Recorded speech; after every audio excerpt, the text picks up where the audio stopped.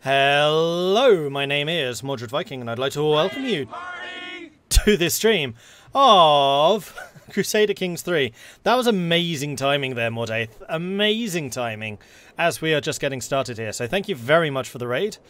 Welcome to the stream. So yes, we are currently playing as Frisia, under good Queen Freya, Real's daughter of Frisia. And this is basically the aftermath of the succession crisis, which saw us reduced to the county of Yangi.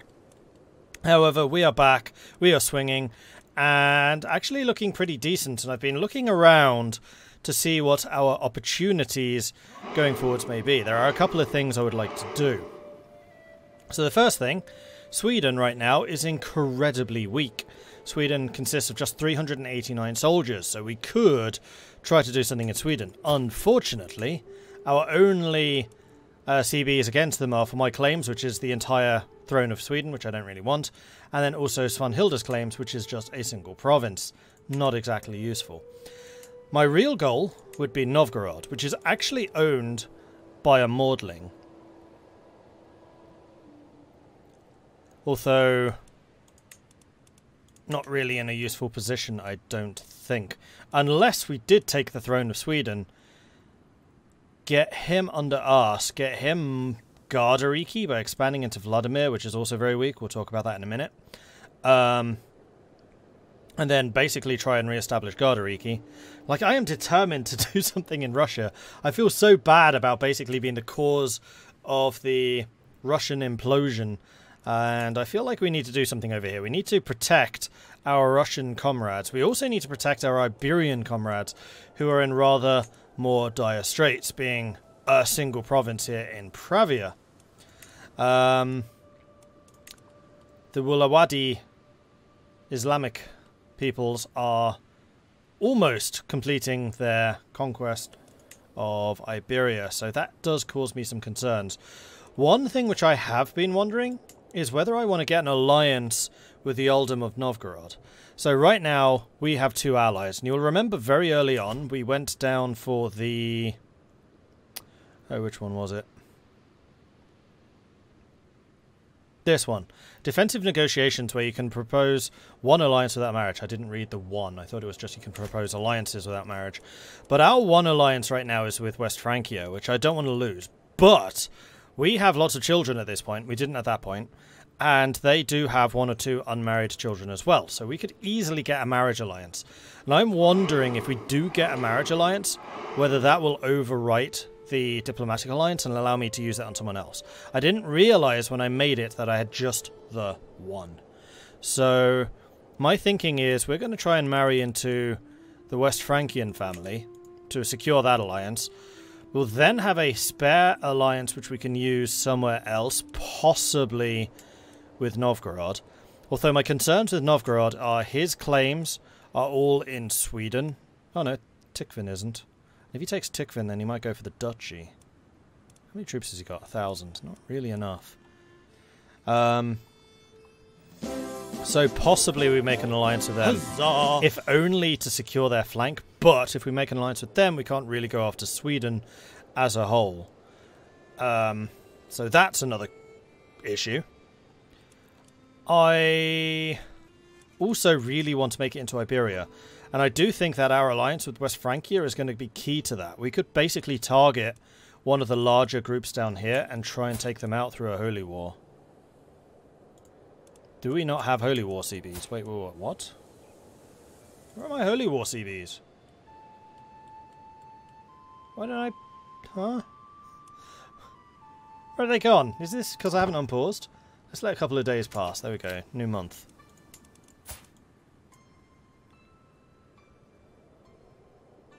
Are our religions hostile? I would have thought so. Yeah, evil. Oh, these are Visigoths. Interesting. The Visigoths are still around. Huh.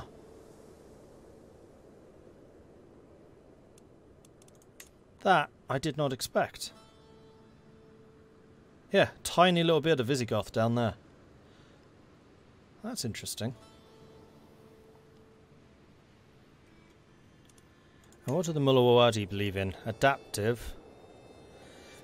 Infidel vassals are less likely to join independence and populist factions. Different faith liege opinion, different faith popular opinion. So they get on better with other faiths. Struggle in submission. Head of faith can declare holy wars, great holy wars, and the faith has high fervour. If no head of faith exists, adherents gain a bonus to convert faith in county councillor task. Piety and devotion from winning holy wars is increased by 50%. Characters of this faith get an additional bonus upon pilgrimages. And then the jizya, domain taxes from different faiths. So they actually benefit from having a very multicultural faith realm, which right now they don't. They're a little bit too unified for my liking. Don't you have to border them to get us? I didn't think so. You could be right. Wow, East Francia is actually Orthodox at this point. This is a weird game. Yeah, okay, so you do need to have a border, and because we're no longer tribal, we don't have the conquest CBs. So expansion has just gotten a little bit more difficult. We have to do it through claims. Which isn't impossible. It's just difficult to find claimants that will actually join your court. Unless they happen to just randomly appear. Did I get the culture issue solved yesterday? I wasn't streaming yesterday. You mean on Saturday? What was the culture issue? Oh, where I couldn't be Norse. Yeah, we got a mod which allowed us to fix it.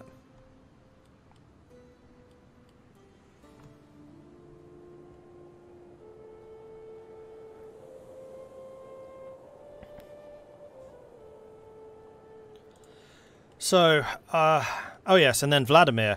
Vladimir is currently only 5. They're in a big war, and although their military... Actually, their military is pretty big. It was Ruthenia, I was thinking, as a smaller army. I really want to stop Vladimir expanding further towards Gardariki, and I really want Gardariki back. I hate the fact that we lost it. Just going to double check that you are in fact Ersteru. You are Russian Ersteru, but I'll allow it. Yeah, you can fabricate claims, but that's just on a single county. Although I do have a ducal conquest CB. Now, what do I require for the ducal conquest CB? Is that still something I have to fabricate?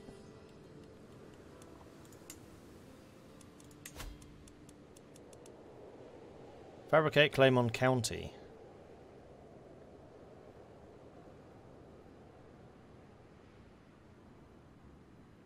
Possible side effect, claim on duchy. So is that side effect unlocked because of my abilities? I already have a claim on that county. Why do I have a claim on that county? Is that literally because of Sweden? Viangi. Where's Viangi? It's up there. Rusa. I already have a claim on Novgorod? I do. So why can't I... Oh, it's because Novgorod doesn't exist. I don't have a claim on the Duchy of Novgorod, but I do on the County of Novgorod. But then why can't I declare for that? Ah.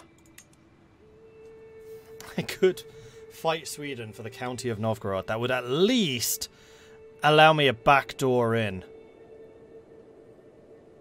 And it would then be protected by Frisia. And I could try and basically, over time, usurp the Duchy of Novgorod. And then establish Gardariki from there. Because this time, so I've learned my lesson. I need to be a lot slower about establishing Gardariki. I basically need to keep these guys as dukes under the realm of Frisia until they themselves are established and can start actually defending themselves. At which point we can raise one of them to the kingdom and then let them do their thing. But until then, they've got to be dukes. We need to treat it as a colony rather than a de facto kingdom. Any tips for keeping an empire together? Every time I make an empire title, it falls apart as soon as the current ruler dies. I mean, empires are difficult because you're dealing with king-level rulers, and kings tend to have a lot more power than, say, dukes do. But also, they are somewhat easier to maintain because all you have to do is keep the kings happy. If you can keep the kings happy, you should be fine.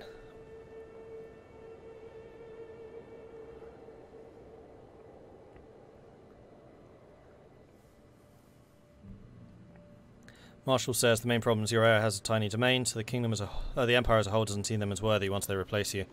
Yeah, you've got to basically be very careful about your succession every time you have a succession. How healthy are we? We're still fine. We need to keep an eye on that because we need to start giving territories away to our heir. We also need to choose our heir. Have we done that?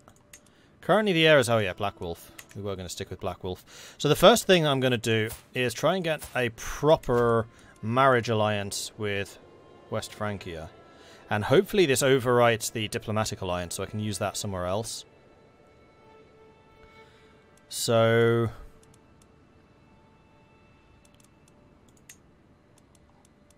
unfortunately clicking on recipient doesn't select their side. I need to remember who my children are. So we've got Malagrot, who is already betrothed. Reaper isn't. Reaper is no. You are having an intrigue education, but I don't know how good at intrigue you're actually going to be. I have a feeling not very. And then we have Black Wolf. I mean, we could marry Black Wolf, our heir, to West Francia. Princess Charlotte is god-awful. Oh man, they have stupid and slow as the two choices here. So this definitely needs to be not my primary heir. Garth Wells. Pensive, sadistic. You'd probably be a good fighter. Damocles. Charming. Do they have any sons? So if he chose one of the girls, for example, Damocles, Payan, who is also stupid. Wow. Whereas Frankie is going to have a hard time. 2 stupid children and a slow child. I'm not sure I want to marry into this family.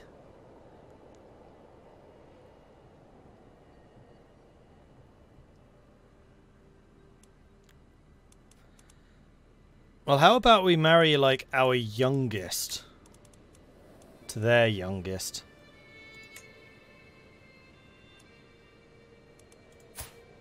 Right, Charlotte's a boy. Frank. We marry Frank to Payan.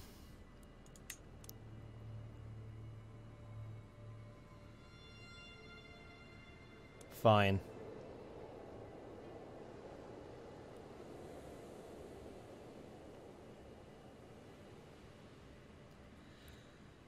We both get a lot of prestige from this, and we do get an alliance with them. So we're going to send them that proposal. Done. So now we have a full alliance with Francia. It still counts as negotiate. Oh no, we have 2. We have a negotiated alliance and also the marriage alliance. So does that mean I can get my negotiated alliance back again, please? I want to use it for something else. Now that I know I only have 1. I didn't realise I only had 1. Yeah, I didn't get it back, unfortunately. Well, now we know. Then I think the next thing that we've basically got to do is just declare war on Sweden. Because Sweden is having problems of their own. Namely... Is that Sweden? It is Sweden. Why am I not seeing the war I'm expecting to see? Has it just ended? No, it hasn't just ended. Oh! No, Sweden's not fighting the war. Denmark is. So you'll remember that the Carlings took over the realm of Denmark again. However, Duke Dyer III of Gotland is currently waging a war against them and absolutely demolishing the Danes. It's minus 64% for the Danes. So I have a feeling that we're going to be seeing a Gotland rise, and then Gotland could really mix things up in that area because Gotland is wealthy. It's a surprisingly good territory. For some reason, I can't imagine why.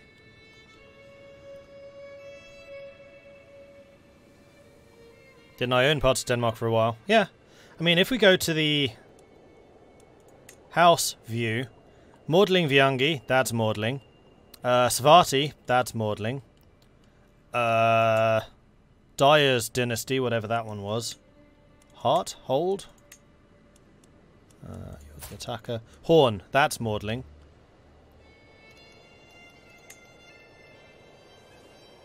And there's another one.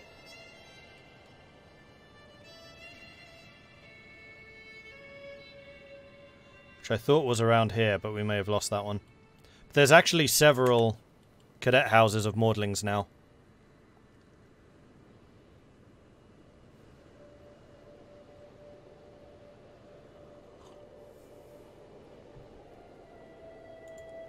I would love to reach Iberia. Well, we're currently planning for Russia at the moment, which is about as far away from Iberia as you can get, but Iberia we have time for. Russia, I am not sure.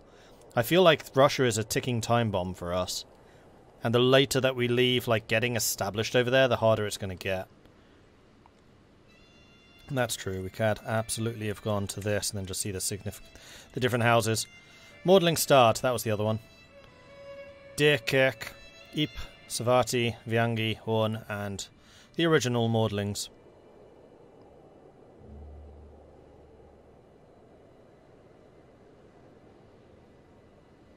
And we are now the head of it. Huzzah! I can finally choose my own legacies again. Which we did. Yeah, we're Mordling Viangi at the moment. Of the Viangi County. That deep, dark period in our history. Never forget. So yes, I think what we're going to do is we're going to declare war on Sweden for the county of Novgorod. And then we're going to establish a duchy over in Novgorod.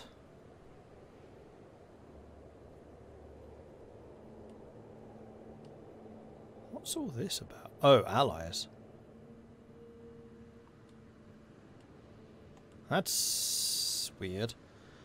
Right, let's do this. So we're going to war with Sweden. Sweden fighting somebody else. Sweden's fighting against the Kokonosian conquest of Zamogians.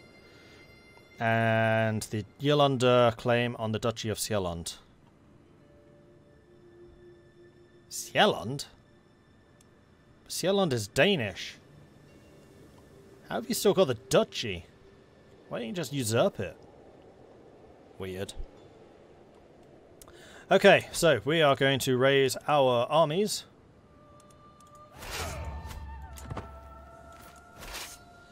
And then head on over to Novgorod. Let's go! Oh, shoot. Except armies cost money. I'd kind of forgotten that. So Sweden right now, super weak. Let's go and send my men-at-arms home, except for the onagers.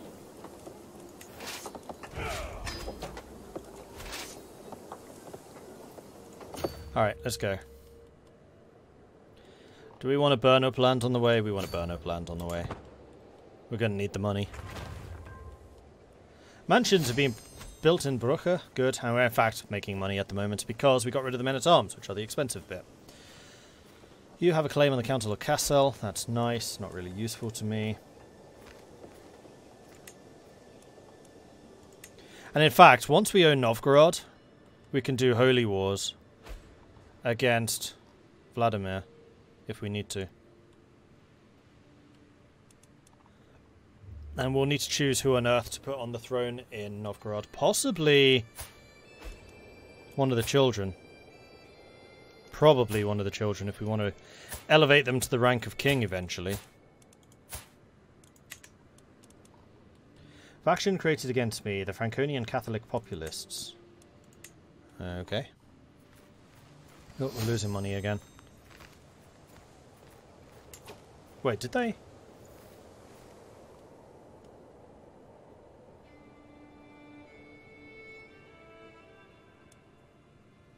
Didn't I shit. You know, I'm going to load that save again because I don't think I want to go to war straight away.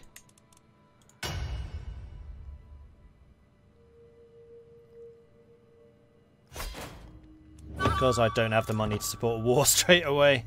So first thing we need to do is marry off my youngest with you, and that's all we did. And I'm still going to maintain that, even though it's a freaking awful match. So it was my youngest son. No, daughter. It was Frank, wasn't it? With Payan.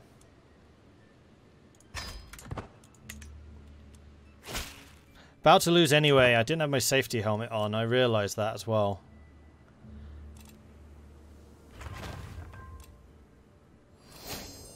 Same. Countess of Frisia.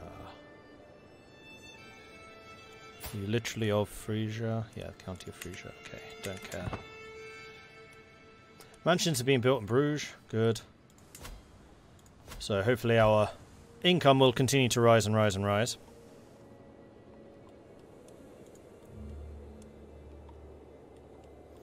So how much money do we reckon we need for this? Probably 100 ducats? I've heard good things about you, and I am interested in having a written conversation. Says East Francia.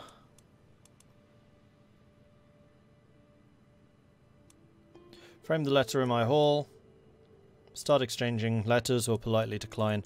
I do have a lot of stress, so I'm going to politely decline. Because that's the thing I can do. In fact, can I... No. Do any of those. And what are my councillors doing? So you are converting, that's fine. You are integrating the title within another 10 years. You're increasing development in Amsterdam, and you're increasing the control. Fine. What is the development now? 17. Sweet.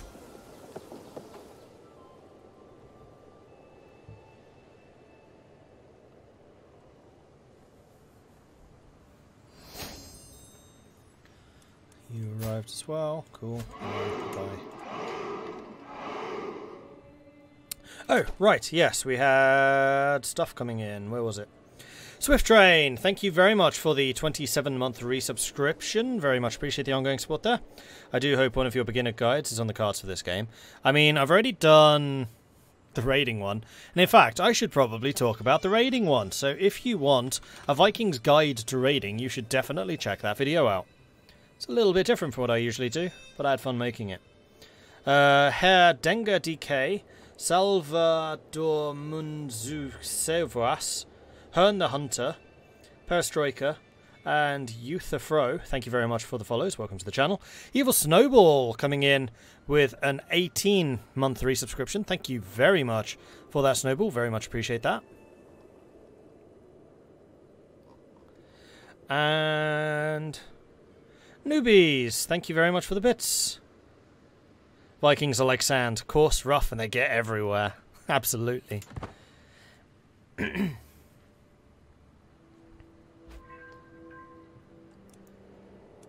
the Franconian Catholic populists already gave up.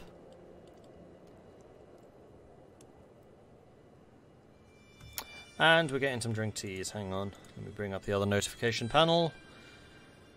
Yes, Foxen wants me to drink some tea. And then Evil Snowball. Playing CK2, trying desperately to reform. Yeah, reforms are not easy in either game. The path to reformation in this one was interesting. Been trying to get into this game. What's been the problem? Oh man, Sweden just lost their army. Who are you fighting that's kicking your arse so hard? I mean, both of these.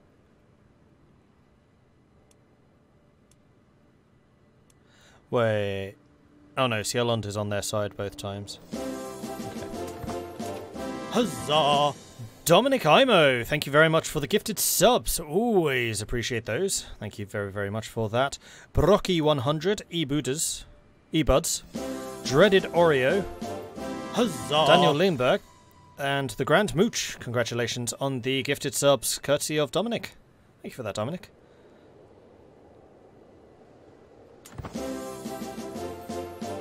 Huzzah! Always appreciate gift subs. Very, very cool. Okay, so we have 100 ducats now. So I think we are ready. Huzzah! Especially considering how unbelievably weak they are. So we're changing our objective to Novgorod. We are actually pressing the button this time. There we go, that's what I expected to see. Huzzah! We are raising our armies. We are disbanding men-at-arms because I want to pay for them. And then, safety helmet. Gotta have the safety helmet. Every time I pull it out, the bubble wrap goes flying.